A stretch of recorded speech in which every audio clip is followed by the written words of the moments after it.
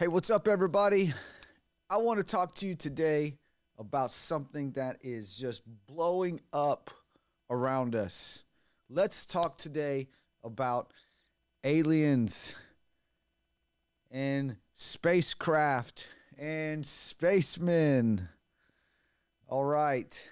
So, a couple days ago, on July 26, 2023, there was a congressional hearing to talk about aliens, to talk about little green men, to talk about spaceships and technology from a far distant land. I mean, this is literally science fiction becoming reality all around us. I don't know what to make of it, right? You don't know what to make of it. We're just sitting here looking, we're wondering, we're watching, we're looking at it from an observant eye. I mean, we're 40 years from when Vulcan is projected to come down and meet with us. That's April 5th, 2063. So we have some time before Gene Roddenberry projected that Vulcan was going to come down and then usher in this era of peace, usher in this era of unity for the entire earth. However, I'm not really sure where Scully and Fox fit all into this. It's as if this congressional hearing a couple days ago literally is reopening, dun dun dun, the X-Files, and the Smoky Man is just burning a heater somewhere. But this is literally, seemingly science fiction. Are they trying to provide breadcrumbs for all of us?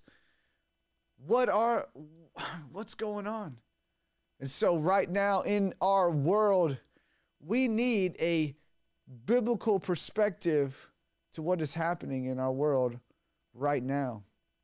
So we have to come to figure some things out. We have to look at it from what the Bible says. And so many times we have these science fiction narratives and these Green Goblin narratives, and it's kind of confusing to try to figure out where they fit in the Bible.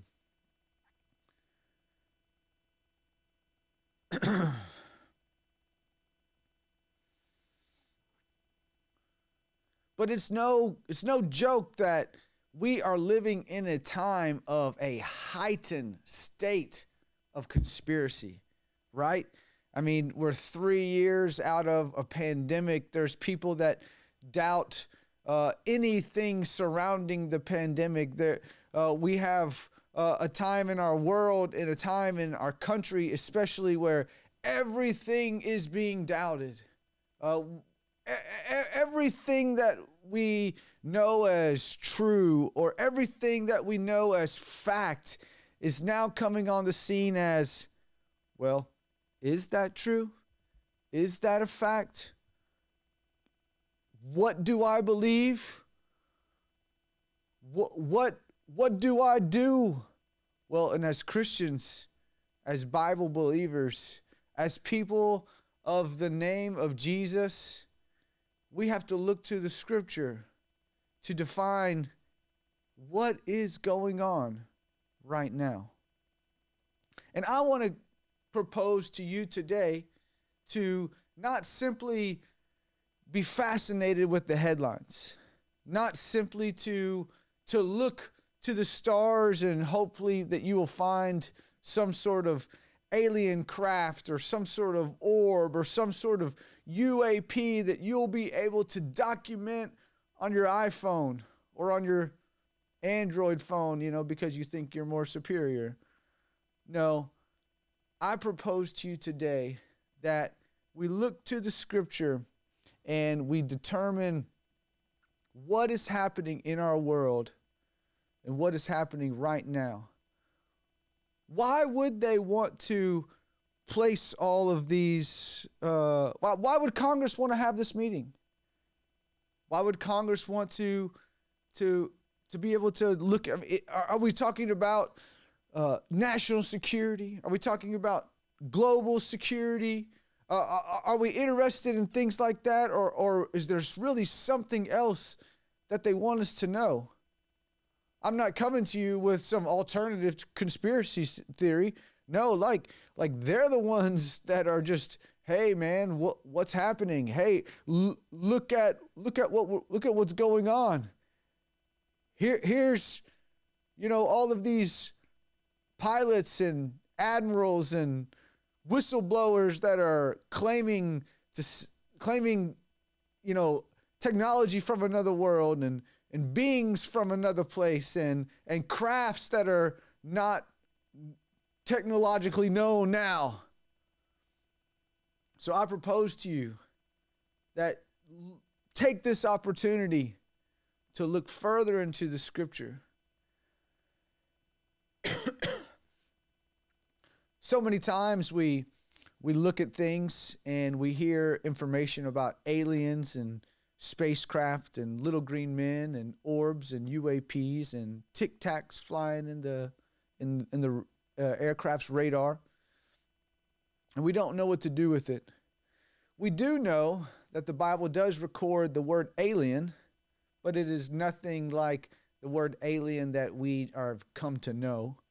When the Bible does record the word alien, we're not talking about an alien from another place. We're not talking about an alien from another world or another planet. We're not talking about a close encounter of a third kind. So when you do read scripture, please understand that you're not looking and reading the word alien as an alien from a science fiction fairy tale. So that's one thing to note. Another thing to note is that there are in the Bible, in scripture, things that we don't understand. A lot of times people will refer to Elijah and the wheel within the wheel, and when he was raptured by the chariot, that they can surmise that that could be some sort of alien craft that took him. There's scripture in Genesis when we talk about the Nephilim, and that subject matter alone opens up a proverbial Pandora's box of more and more conspiracies concerning the Bible, concerning our world, and concerning our existence.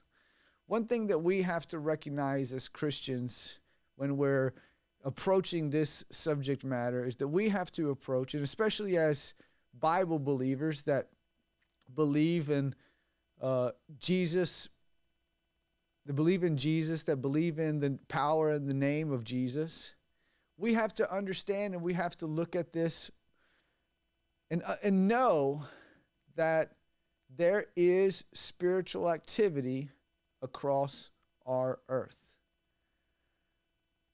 We have to know and understand that we are people that believe in angels and we believe in fallen angels.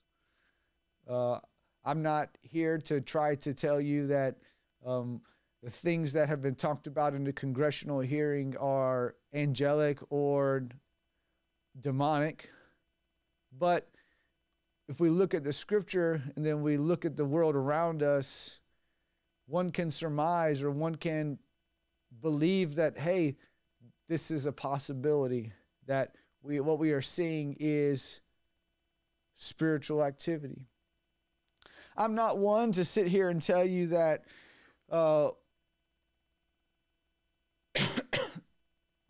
I'm not one to sit here and tell you that we're living on the cusp of the world as we know it. I'm by no means trying to promote an end-time prophetic impulse surrounding this subject matter, although the case can be made for one. The Bible does tell us, again, if we're going to look at this topic from what the scripture says biblically from a Christian approach, that we as Christians are indeed looking for our coming Messiah. Jesus, upon his ascent into heaven, said that he was going to come back. Prophecies have been stated that he's going to come back. He has sent his Holy Spirit down to us in Acts 2 so that we can make it long enough until his ultimate return. I don't know about you, but I am looking for the return of the King. And when I see congressional hearings about aliens and crafts and technologies from another world, I simply look at that from a perspective of this is trying to negate and make silly and falsify the return of Jesus Christ. If we're not talking about the return of Jesus, then we are simply talking about the Antichrist. Something that is not Jesus, is not the Christ, must be the antithesis of that, which is the Antichrist.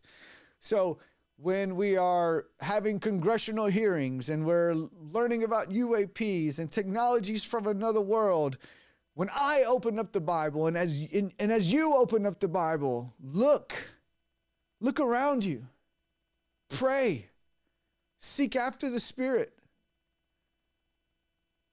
read your Bible, and say and ask God, what is going on? As I search for your return, Lord, as I search for your return, and I prepare myself for the second coming of you. Could this be a deterrent? Could this be a detraction? Could this be a distraction? Could this be something that is simply trying to falsify the Word of God and falsify Scripture and falsify my faith altogether? So if it's not promoting Jesus, if it's not promoting Christianity, if it's not promoting a biblical narrative, then therefore it is the antithesis of those things, and therefore it is anti those things. So then I have to read further, and I have to understand, okay, if it's not pro Christ, then it must be anti-Christ. If it's not pro-Jesus, then it must be anti-Jesus. If it's not pro the Holy Spirit coming down into my life and filling me, then it must be anti those things. So I promote to you today. Not to open one conspiracy with another conspiracy, not to promote the unveiling of this congressional hearing and that conspiracy with a different conspiracy. But what I promote to you today and what I imply is that we have to, as Christians, as Bible believers, we have to look at the Bible and say, okay, Lord, what is this? Why is this? And then if it's not of you, then it must be anti-you. If it's not a promotion of you, then it must be an anti of you. So I would warn you, don't be so fast to find answers surrounding this. Don't be so quick to make a judgment surrounding this. But I implore you, I beg of you to seek and to search the Scriptures, to seek and to pay attention to the narratives, to understand what is happening across this earth, and understand the narratives that we are hearing at hashtag UFO Twitter. The Bible says to seek first the kingdom of God, and all of these things will be added unto you. Isaiah chapter 8 verse 12 says, do not call conspiracy everything this people calls a conspiracy. And do not fear what they fear, and do not dread it.